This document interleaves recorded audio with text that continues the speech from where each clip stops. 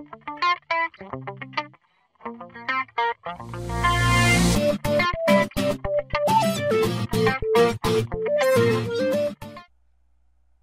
this video, we're going to go over how to set up an auto-response email address and why we might want to use such a thing. Okay, so we're going to use the cPanel here, but whatever type of hosting you use, somewhere you're going to have a place where you can go in and set up your mail. So go into there, go into autoresponders, and then just click add an autoresponder. And what you're going to do here is you're going to put in the beginning of the email address, and then your domain name is at the end here. So let's put something in here, and it can be anything you want to use. Okay, so we have home business training, then who it's from here. That way when it replies back, it'll have this in the from, whatever's in here. In the subject, it'll have whatever you have in here, and then the message will be down here. So just fill all that out. Okay, so we have learn to set up a home business for free. Here you have your character set, and I would use the universal character set, which is UTF-8. And then you just put the body of your message in here. Now, since this is a one-off type of email that's going to go out, in here I would put a link to something else, depending on what you're doing.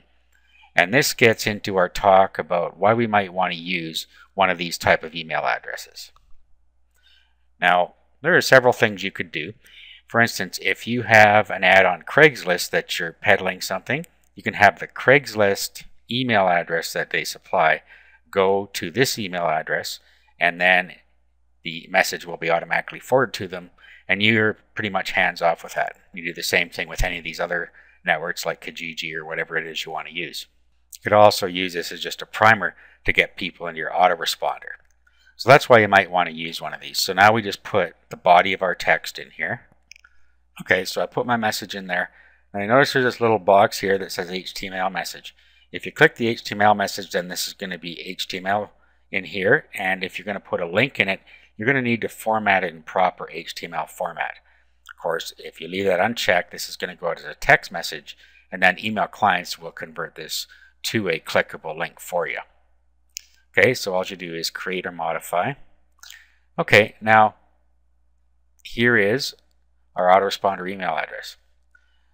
So if we were to email to there, we will get an instant message back. Let's give it a whirl here. Okay, so there we're to that email address. We'll just click send here. Okay, and then here it is here. There's a subject line we got. And then here's the email we sent. And then there's the link we clicked. So that's how you can set up your own autoresponder email address in your control panel or whatever email system you have, and how you can use it to feed some other site or to feed your autoresponder.